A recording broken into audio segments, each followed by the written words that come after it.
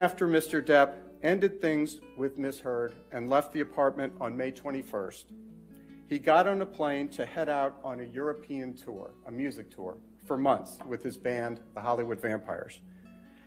And Ms. Heard knew that he was going off on tour and out of state when she walked into court to get the restraining order, which she obtained ex parte. It's a Latin word, fancy word, but all it means is that Mr. Depp and his lawyer were not there and had no opportunity to be heard. You will hear how Mr. Depp came to Los Angeles as a teenager. He first planned to be a musician, then became an actor, and eventually, thanks to his talent, his dedication, and a lot of hard work, grew into one of the biggest movie stars in the world. You'll hear evidence of drug binges with his good friend Marilyn Manson. And you're going to hear from the experts testifying about this finger injury and how fantastic this version is. But the other part of it was he was with Marilyn Manson for the week before, scoring on cocaine. You'll see text messages of him getting it from his handlers, the cocaine and the liquor. And you'll hear so much before. I'll say, did there come a time in 2013 when your brother was working with Keith Richards of the Rolling Stones on a documentary? Yes, stuff, because he had to go pick up some items because he was going to go on tour. The penthouse to pick up some of his stuff because he was going to be leaving, to go on tour. And I just stopped by after they had just gotten back. So you had referred to your brothers having plans to go on tour and planned for that next week before he was going on tour. He had to get on a plane to go to New York to meet the band and go on to Europe. What day was Mr. Depp planning to go on tour with his music band? He had to be there Tuesday morning. So how long was he supposed to be on tour? I believe it was a couple of months, something like that. So you had referred to your brothers having plans to go on tour that next week, obviously not knowing that his mother was going to pass. Right. Getting ready to travel to Europe for the tour. Anytime I felt she needed to speak. Somebody's trying to call us. It's kind of a pleasant ringtone. I didn't answer it, so. I don't know.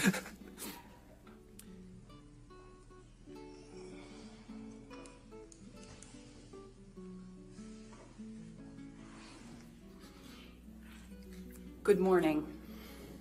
Morning. Would you state your name for the record, please? My name's Isaac Baruch. You know the plaintiff in this case, Johnny Depp? Yes. How do you know Mr. Depp? I know him since teenagers. We met in Florida. And could you tell the jury a little bit about your experience meeting Mr. Depp when you were teenagers in Florida? Yeah, we were both playing in bands. We had mutual friends. And that we met in probably 1980. And yeah, we hit it off. We got along with each other. And yeah. How often did you see Mr. Depp when you were teenagers together in Florida? A few times a month. I'd say it could be more, a little more or whatever, because, we'd see each other at parties and clubs, nightclubs where the bands played. Yeah, like that.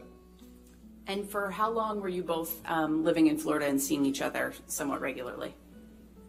Well, we met in like 1980, so, and then we both moved away. He moved to California, I moved to New York.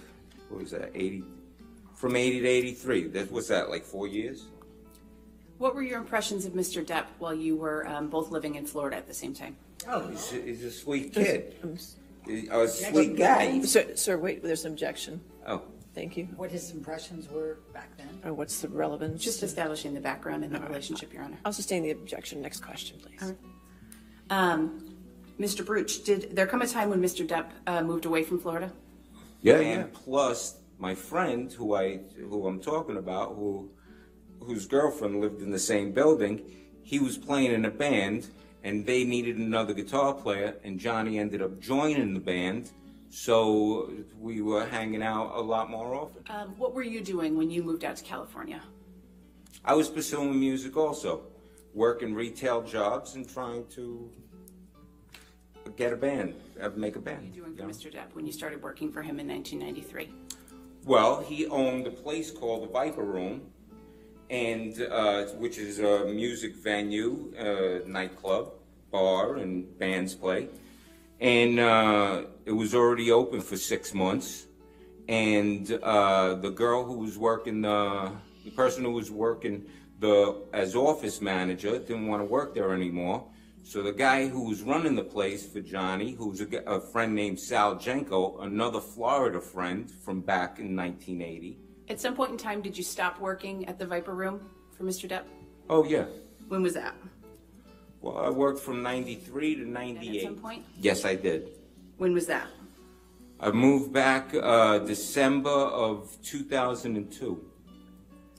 What did you do for work when you returned to LA? Well, for 2 weeks I worked at an art gallery, and then I went back to the Viper Room on New Year's Eve. How long were you working at the Viper Room at that point in time? It was another year, and then the place changed hands. Well, I was working at the Viper Room, taking classes, and then at one point, the club changed hands completely after a year, 2004. Johnny, out of his pocket, was going to give a severance pay to whoever didn't want to work there anymore. So I took the severance pay. That's okay, 666.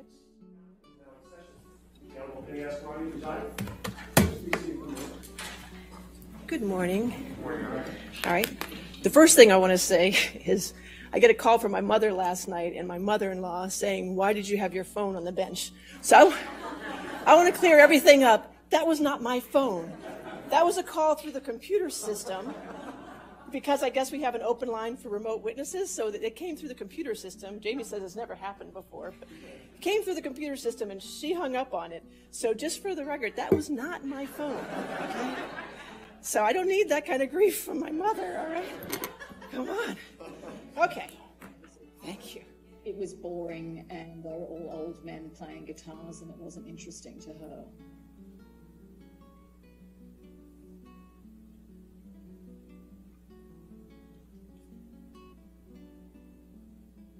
How often did Mr. Depp interact with your son?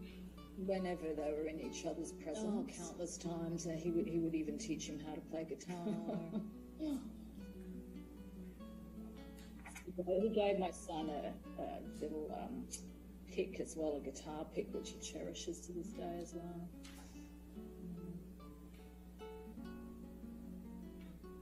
Fair to say you were around Mr. Depp?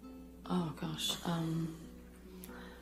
I mean, it's usually like kind of a celebratory event, like after a gig or a party or something. Patient stated he'd been texting his friend explaining why he didn't show up to play music, and fiance got upset that he was not giving her enough support, and the fight escalated to what Mr. Depp was doing with Marilyn Manson. Did you ever tell Dr. Kipper that Mr. Depp was doing what he wants with Marilyn Manson? I don't recall. Do you recall Marilyn Manson being in Australia with Mr. Depp? I do not. Now, in the subsection that says to 2330, do you see where it says accompanied patient, fiance, assistance, and security to concert? Yes. Okay. And in this note, patient refers to Mr. Depp. Is that right? Yes. And fiance is Miss Heard? Yes. Okay. Do you see where it says received text from patient's sister that patient had been recording music with his friend until 5 and did not go to sleep until 7 and is currently sleeping? I went to his one of his Hollywood vampire show out here in the desert. Did Mr. Depp ever use an earpiece for some other purpose other than listening to Mr. Brando's dialogue? After that, we started using an earpiece all the time, where Johnny would listen to music while acting. We would play all different kinds of music depending on the character he was playing. He and I would talk about it beforehand, and sometimes it'd be classical, sometimes it would be rock, sometimes it would be blues. It depended on the character. Well, I would remind him in his ear sometimes while music was playing at the same time. Is that correct? Okay. So it could be music, it can be lines. Do you recall him going on a binge with Marilyn Manson for a few days? Objection, lack of foundation. Do you don't recall that? I'm sorry, do you recall? No, I don't recall. You don't recall one way or the other, or you just... No, I didn't visit Johnny when we were in Australia. I don't know. Okay, so you He don't had a know- house, I had a condominium in town. So you don't know what was causing Johnny to be late, or whether he was taking a lot of alcohol and drugs? Is that fair to say? Invited over for something or other, or, Johnny and I may have been recording some music or something, and she was there. He left for, I was 15. I had already left school, and I was a musician. I was playing in clubs and such. It was as if she was too good to be true. She was attentive. She was loving. She was smart. She was kind. She was funny. She was understanding. And we had many things in common. Certain blues music and music. Literature, things of that nature. So I ended up acting by accident. I was a musician, and I'd moved out to Los Angeles with my band when I was 20 years old. And then there were a couple of things that happened in the band where the band split up, and I remember I was filling out job applications, and then Nick, with a friend of mine who happens to be, he was an actor, less known then than he is now, Nicolas Cage. And I was filling out job applications at any, video stores, clothing stores, anything, just to be able to pay the rent. And Nick Cage said, why don't you meet my agent, because I think you're an actor. I think you could be an actor. And I said, look, I'll meet anybody, I'll do anything at this point. And so he sent me to his agent, Eileen Feldman, and I met with her. She sent me to read for a casting director named Annette Benson, who was casting a film called The Nightmare on Elm Street.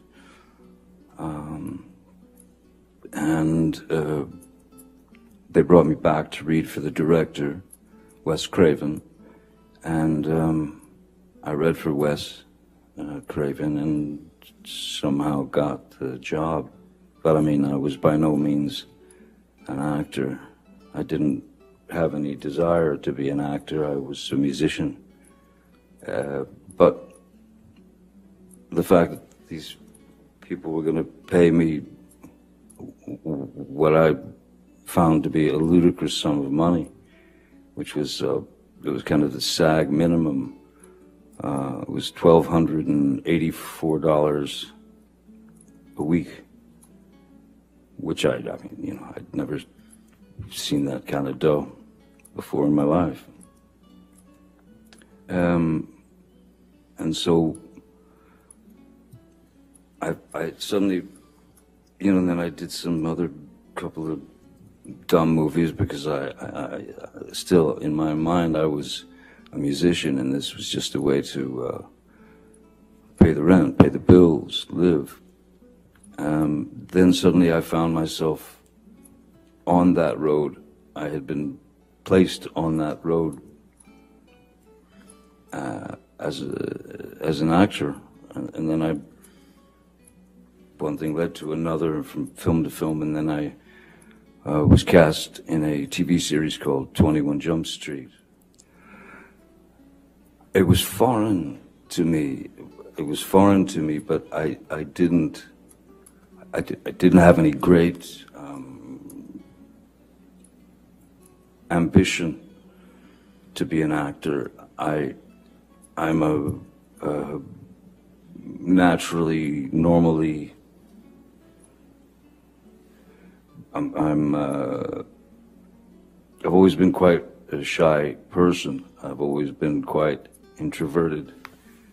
And so there was a very strange metamorphosis from being one of four, that is to say, one of four in a band where you have this fraternity or this brotherhood, and you're out there fighting the world together to try to get that record deal or whatever you're looking for.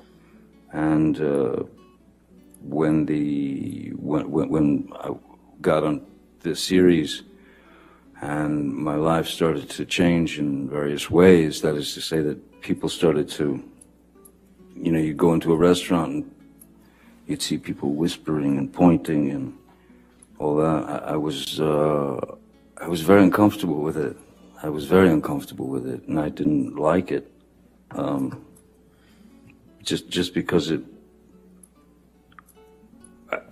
I never wanted to be the lead singer and the guy out front and will get all the attention, and I didn't. So suddenly I was on my own, and I was having to deal with this newfound sort of notoriety, and it was odd. It was very odd, and it was a very uncomfortable thing. I don't think it's anything that one can get used to. I'm still not used to it now, which I'm actually glad that I'm not used to it. Because if I were, I don't think I'd be the same person that I am. Once I realized that that's the road that I was on, and that any attempt at going back to music would be it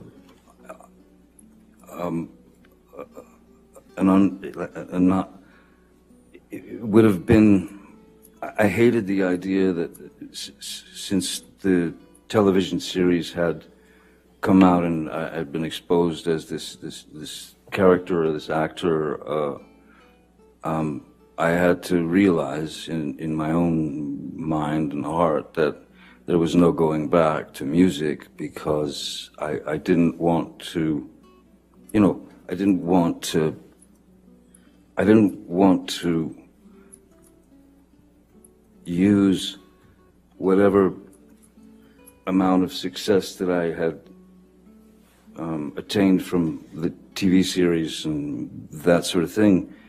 I didn't want to use that to influence, some career in music. I had far too much respect for music than to just become what they wanted me to become, which was a teen idol or a teeny that sort of thing. I fought that with everything in my being. So once I realized that music was no longer an option, then I began to study at various places, the Loft Studio, which is now long gone, all over the world, everywhere. Los Angeles, Japan, Serbia, films, tour. Malcolm was my, when we were on the Vampires tour in Europe, throughout Europe, and Malcolm was on the bus with me. We lived on the bus together, basically. Mr. Depp, other than acting, what other artistic pursuits do you have that may be a little less known to the general public? Well, I've remained a musician. I've been a musician. I started playing the guitar when I was 12 years old, and that saved my life, because I locked myself into in my bedroom at the age of 12, listening to records, moving the needle back, and then learning that piece, and then learning it again. So much so, that I don't remember. I have no memory of going through puberty. I was just playing the guitar. I was obsessed with my guitar. I need to create. It's a need. It's a. Of course, I want to create as well, but I actually need to create because I need to summon whatever it is that I need to summon, to whether that's within a film or a painting or a guitar note. All of those things should come from a place of an organic place, a place of truth. Because if they don't, well, then you're just lying, aren't you? Every bit of truth, a person doesn't have to say anything on film. What's important is what's behind the eyes.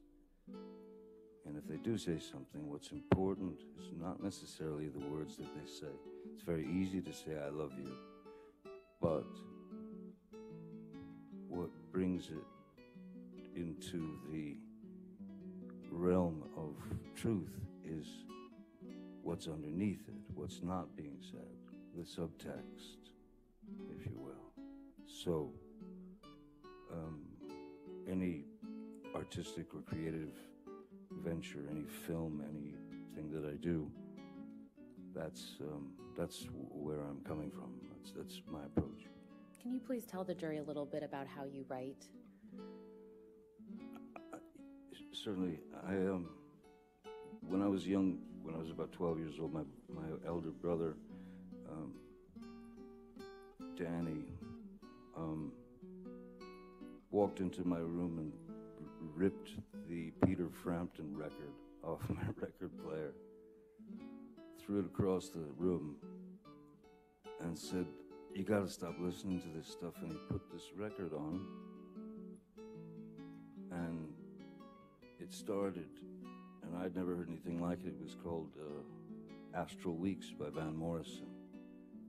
So I'm a kid, 12 years old. So my brother had turned me on to Van Morrison, then he turned me on to soundtracks like Clockwork Orange or Last Tango in Paris. So that day after work, Mr.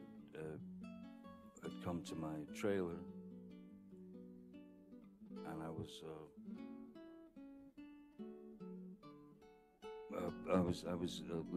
just sitting there listening to actually old blues stuff, and we had a glass of wine, and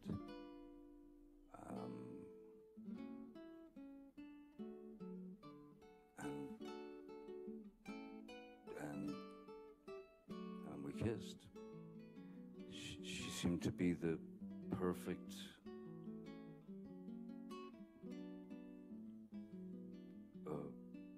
partner, in a sense, in my head and for me, because she, as I said, she seemed to be very knowledgeable about old obscure blues music that I listened to and really liked.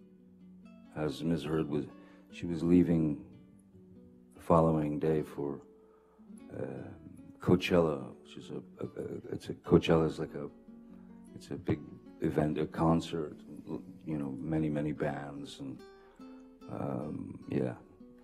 out in the desert. She and her friends were going to Coachella for the weekend, and that was it. I had gone to Mr. Bett and said, she's at Coachella. I think it's a good time to go downtown so that I can get some of my things, you know, and get them out of there, especially the things that were precious to me, you know, children things from friends, Brando, Hunter, Thompson, whatever, things that were important to me. And he said, I don't think now's a good time to go. And I thought, it's the perfect time. She's not going to be home for 2 days. And then he showed me a photograph on his telephone of... Objection, Your Honor. Also, you're saying. It's a photograph, Your Honor. As being relayed to him by Mr. Bett. He says he looked at it on his phone. I'll overrule the objection as the photograph. What was the photograph of Mr. Depp?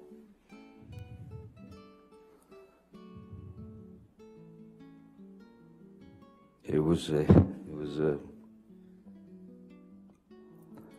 a photograph of the bed, our bed, and on my side of the bed,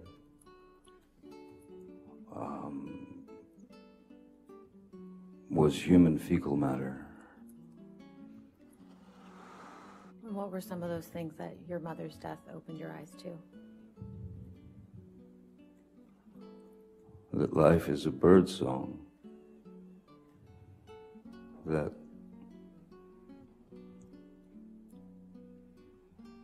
what feels like 100 years is in fact a second, millisecond. Nobody can count those things. You know, so on the side of the couch, I was sitting on the other. That's when she was trying to explain a few things about Coachella, and then the fecal delivery, and saying that it was the dogs. And I'm sorry, I could not agree with her. I'd lived with those dogs. I picked up their fun. It was not. I had to catch a flight to New York, where we were doing, this group, the Hollywood Vampires, we were about to set out on a 2 or 3 month tour of Europe, and we were rehearsing in New York, and then we played one show in New York as a warm-up gig, and then we were on the plane, and we started the shows in Europe. And I was on the road from then, which was May, on through July, August or something. I believe it was on the 23rd, and I had already left town for New York to prepare for the tour. Did Miss Heard know that you were out of town at that time? I don't know.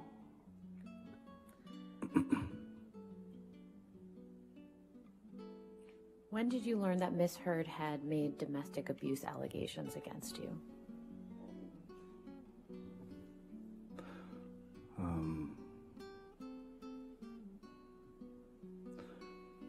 The 27th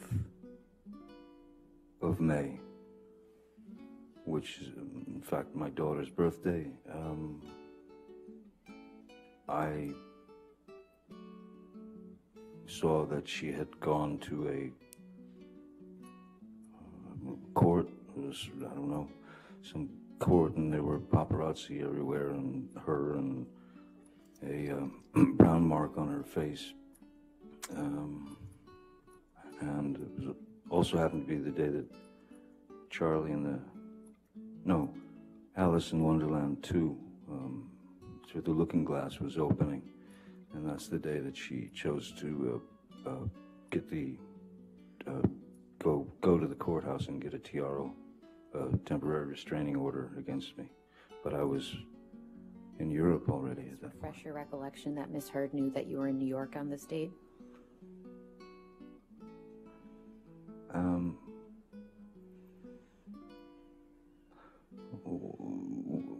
text, you know, when do you leave? What was clear that I was leaving right away, but I'm not sure that I wasn't already, because I wasn't in New York City. We weren't playing New York City. We were playing. We were rehearsing in a like a casino, a big casino, and that was where we did our first show first show to practice for the tour, the European tour. So I don't know if I was either leaving for New York, but I think I was already there, because New York City,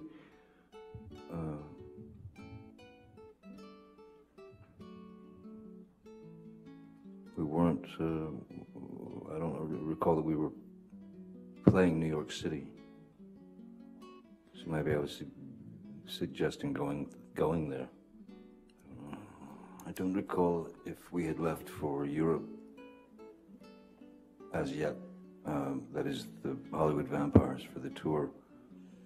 So I was either in New York State rehearsing and preparing to go to Europe, or I was already in Europe.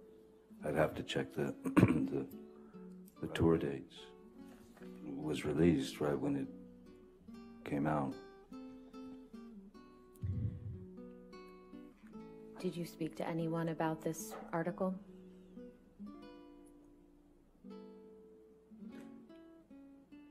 Yes, I did. Who did you speak to?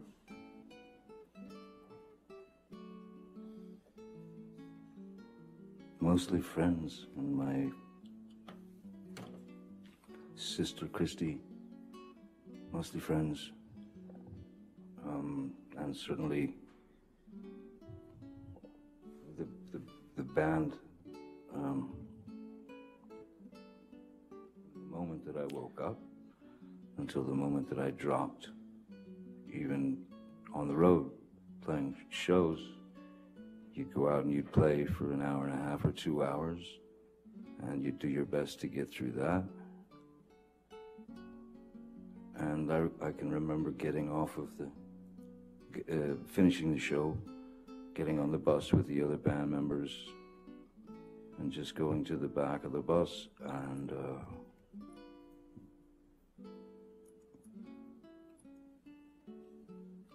just you know, you had to get it out. So I just sat back and in the back of the bus and cried and hid it from people. Yeah, just friends, you know.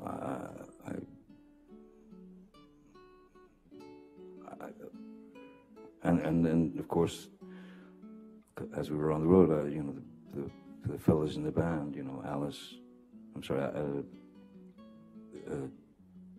Alice Cooper is the singer of the Vampires, who's a dear friend, and Joe Perry from Aerosmith is in the band, and he's also a dear friend, and then a couple of the other members are just yeah, very close friends, and You're not aware of if or when Pirate 6 will be made, correct? No, sir. No. And the fact is, Mr. Depp, if Disney came to you with $300 million and 1 million alpacas, nothing on this earth would get you to go back and work with Disney on a Pirates of the Caribbean film. Correct? That is true, Put Mr. your texts Robinson. down, please, Michelle.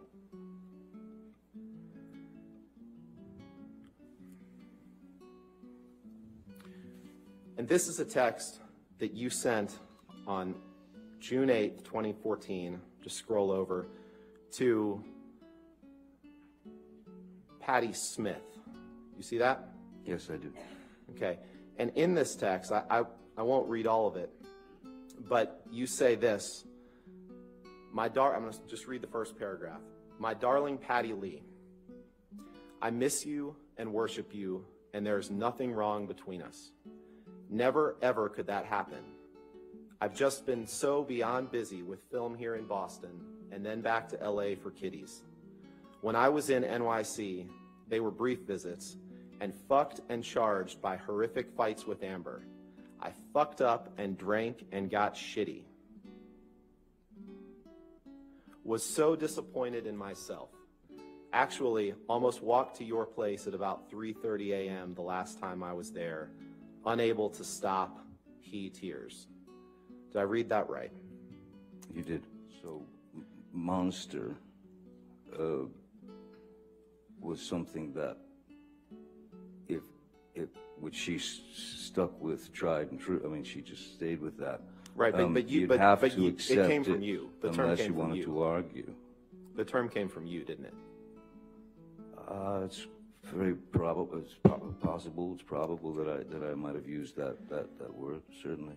Right, and in 2012, in fact, Elton John was one of your friends who was trying to help you get sober, correct?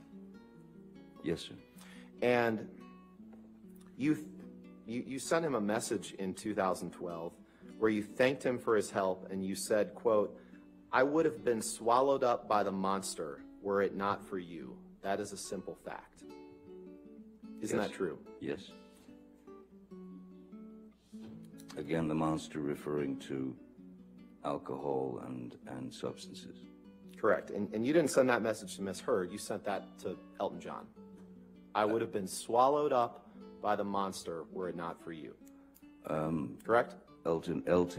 Can you pull up exhibit 408, please? Was a dear friend who has been sober for 40 years, 30 years. So he was. We'd had discussions, and he wanted me to get clean, sober. So Elton actually sent a fellow called Charlie Dunnett, who worked with Elton for years and years. And Mr. Depp, I appreciate that. My only question was just to confirm that you had sent that message to Elton John, nothing else. Thank you. So I'll just stop talking. Thank you. I appreciate it. I want to be respectful of the court's time and the jury's time. Sorry? I just said I want to be respectful of the court's time and the jury's time, and I trust that you do too. So, well, I don't feel that I'm wasting anyone's time, sir. Could you pull up exhibit 408, please?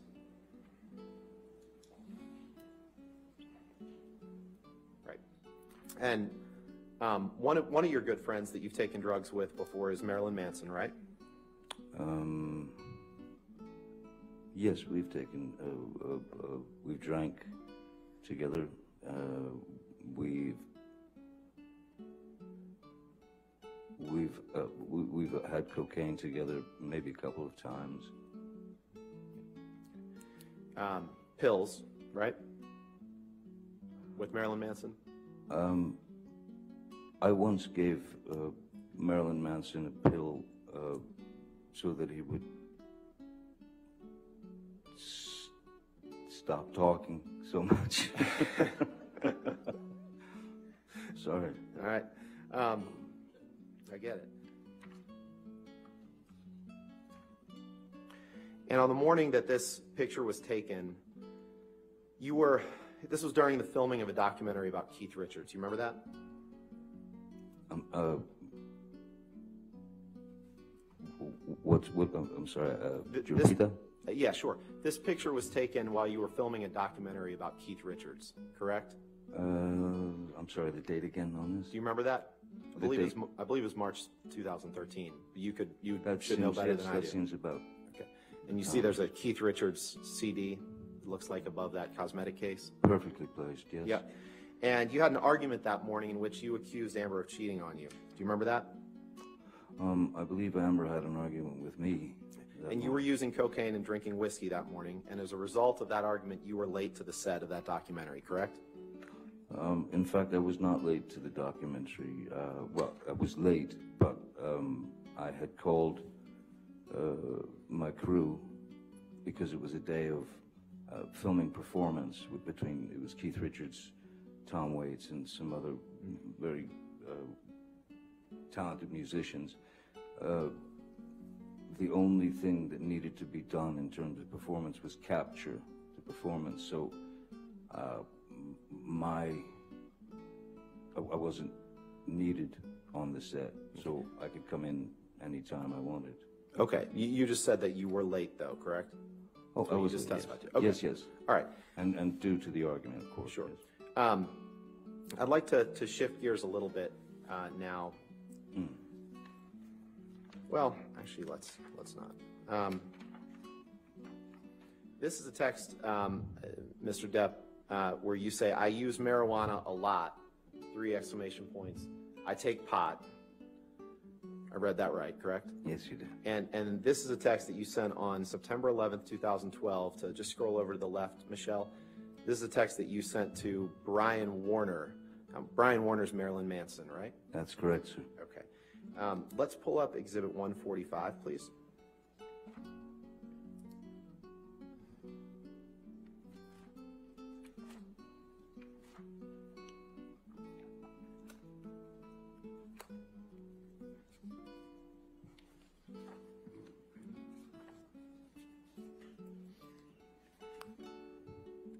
Thanks, Michelle. That's fine. No objection. Okay. All right, 145 and evidence as redacted. Thank you, Your Honor. So this text exchange, Mr. Depp, between you and Marilyn Manson on September 11th, 2012, you text him, "The pill and the plant stuff keep me calm and detached." And he texts you back, "I have lots of reefers, many reefers, and cookies, which are weird, but pot is funny, backwards gateway drug." You see that? I do, sir. Did I read that right? You did. 1089, 1089.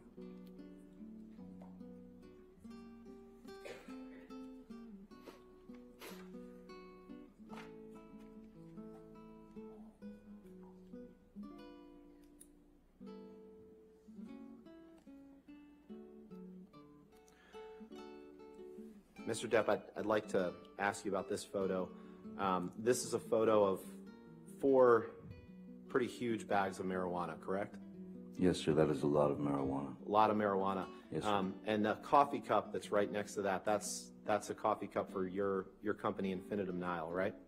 That's correct. And the furniture, this is taken in one of your residences? It's taken in the studio, the recording studio. In the recording studio, okay. Your Honor, move for the admission of Exhibit 1089, Defendant's Exhibit 1089, and No. permission to publish. No objection, All Your right, Honor. 1089 evidence. You can publish.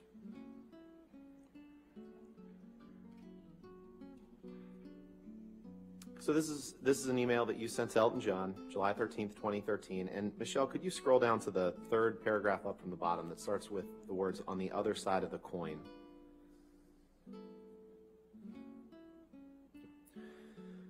And in that paragraph, you write, "On the other side of the coin."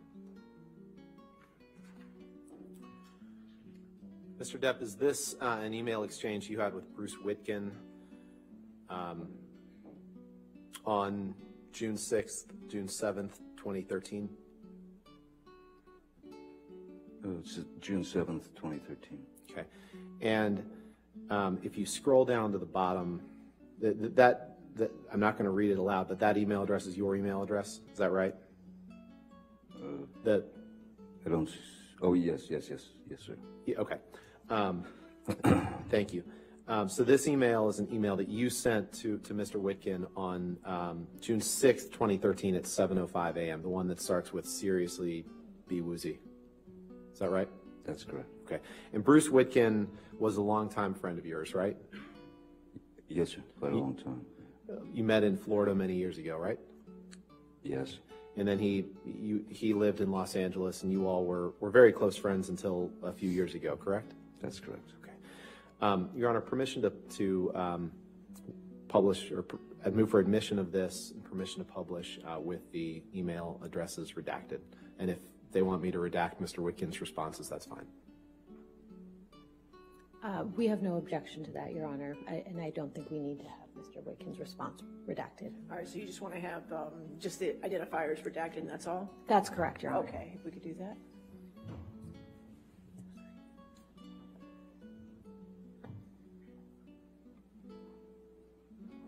All right. Okay, now I know this is a few years before Australia in 2015, which we stopped with right before lunch. But I want to just, if you can scroll down, Michelle, please, to the paragraph that starts, brain is on full tilt. And maybe just blow up the first couple sentences there. Okay, yeah, perfect. So in this email to Mr. Whitkin in June of 2013, you write to him, brain is on full tilt. The circus never stops. Feel physically fucked constantly. I'm wired up so tight that I'm barely able to deal with people on any level that is remotely enjoyable. See that? Did I read that right? Yes, I see, yeah. Now, Michelle, can you please pull up exhibit? And in fact, Mr. Depp, you also were going to see Marilyn Manson in Australia around this time, correct? Correct, he was coming to play a show in Melbourne. Okay. You text Mr. Holmes, your personal assistant, have you heard from Manson's Ryan? Now, Ryan was Marilyn Manson's personal assistant, or he worked for him. That's what you understood, correct? At the time, yes. Okay. And then you say, yes, and of course. Yes, please, and you will pay Ryan for it. 2 exclamation points, 2 question marks. And then you write, disappearer, we should have more happy pills. 3 exclamation points, 2 question marks. Can you? Followed by 3 exclamation points. Did I read that correctly? Mr. Duder's an email, and if you'll remember, what we had just looked at was you reaching out to Mr. Holmes, asking if he had heard from Manson's assistant Ryan, and then saying yes, of course, please pay Ryan for it, and then asking for more happy pills. And in this text message, you say, yay, hello, Master D. I say, I do believe that Ryan, parentheses, Munson's, gave you a wee baggage for me. Where does it reside? X. Did I read that right? You continue to read them right, yes. And the where it says Munson's, that's a typo and should have said Manson's, correct? It's a nickname. Okay. You can take that down. You're welcome. And thanks for the tunes. Bye.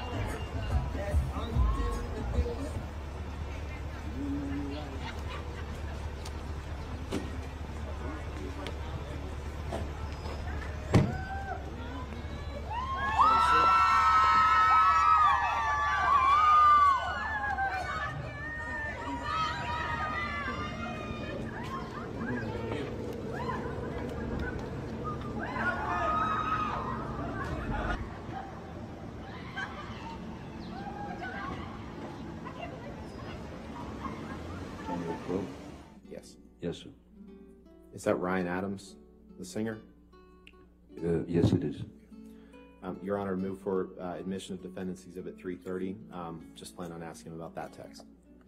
Objection relevance, Your Honor. Your Honor, I'm happy to approach if you want.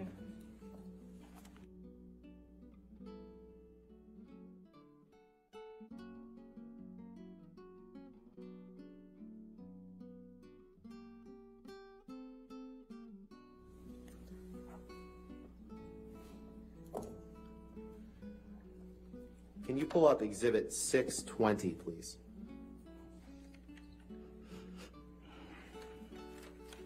Tell Dr. Kipper, I cut the top of my middle finger off in this text, correct? It's just the way it was worded. It doesn't mean that I actually literally cut my finger off after, at the age of 12, finding the only thing that gave me peace, which is playing the guitar. Very unlikely. Why didn't I start lopping off digits when I was 13 then? Just the way it was worded. Now, June 21st, 2018, 6 months before the op-ed was published, a Rolling Stone article entitled "The Trouble with Johnny Depp," multi-million-dollar lawsuits, a haze of booze and hash, a marriage gone very wrong, and a lifestyle he can't afford inside the trials of Johnny Depp. Did I read that right? You did. You should read the article. And the last one,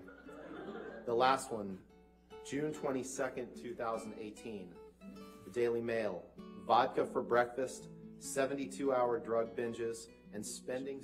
That was her go-to, the monster. The monster's here, the monster's back, monster. So I would refer to the monster, again, in terms of, with Elton, or with friends Patti Smith. The monster was, like with Elton, it was just the monster was, I let the monster creep back in or something. That is sobriety. That's what I'm telling him is, I have failed, and I've had a drink, or I've been drinking. But my drinking, again, was not to excess. I would never went into blackouts or anything of that nature. I was disappointed in myself for not staying there. Although red, the lipstick that says "Call Carly Simon," call Carly Simon. She said it better, babe. In reference to "You're so vain," I am imagining. But that's not, I didn't, the Carly Simon message is not mine, that's misheard. That's in red here, that says Carly Simon said it, call Carly Simon, she said it better, babe. Is that right? Yes, no, that's not mine. How do you know that it was misheard that wrote that? Objection, lack of foundation. Overruled, Al. You can answer. There are,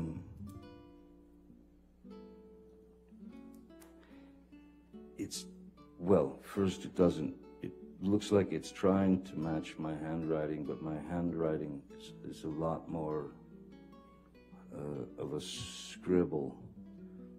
And also there's another photograph of this where she went in to make sure that there were,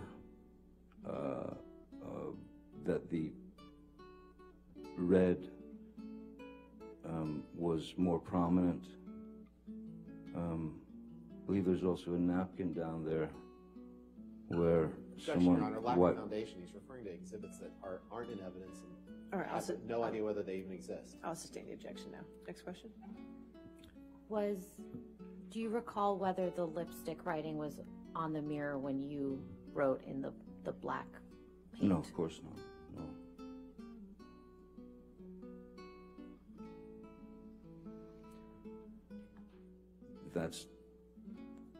That's not, I mean,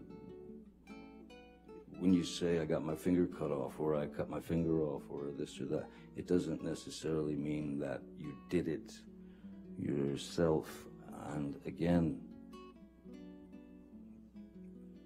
I'm a guitarist and have been since I was 12, and that was the only piece that I found in my life at the age of 12 where I knew what I knew who I could, that I could escape into music and learn music.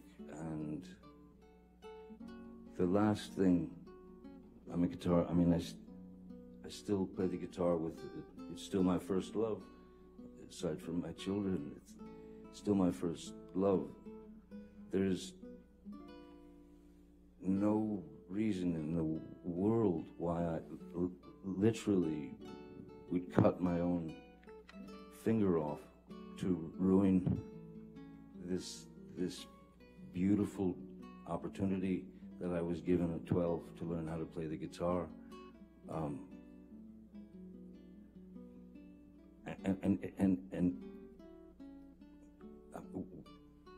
Again, why would I start lopping off digits in my 50s if I as Mr. Rottenborn suggests, am a kind of, you know, walking tantrum?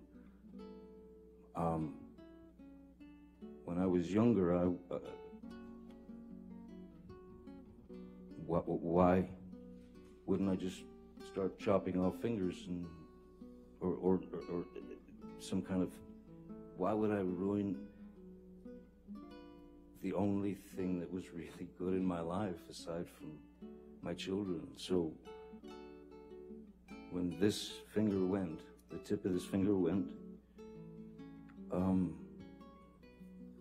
the only thing I could think in my mind was,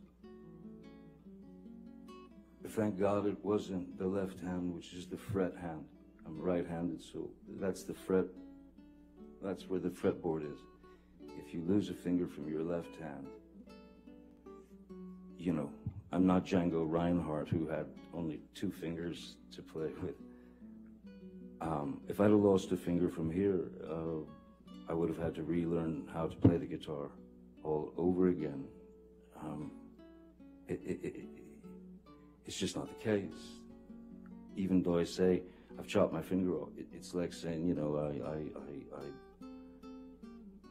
I bumped into a knife or something. You know, it's not.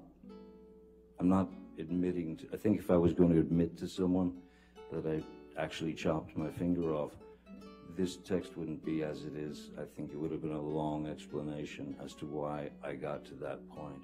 But no, I can't take responsibility for what I now call Little Richard, my chopped finger. Mr. Depp,